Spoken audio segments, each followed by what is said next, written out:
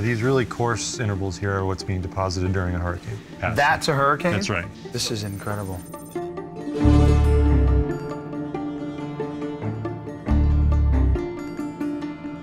Hurricane after hurricane after hurricane. There was a lot of activity. Why? Well, it turns out that this particular interval is one in which sea surface temperatures are actually pretty warm along the eastern seaboard of the United States. And when you warm up the sea surface temperature even a little bit, you start getting more intense hurricanes. Is that where we're headed right now? And we've been warming up the sea surface temperatures with greenhouse gas emissions. The planet should actually be cooling right now, and it isn't. It's warming rapidly.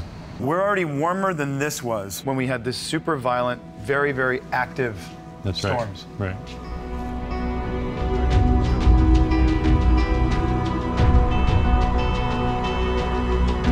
For the earliest part of my career, I was like, well, as soon as New Orleans gets hit, society will get the message.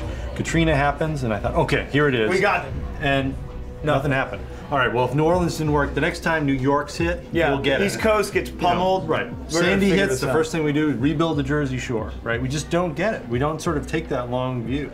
That's the thing that keeps you up at night, right? Because you know you've got tens of millions of people in harm's way.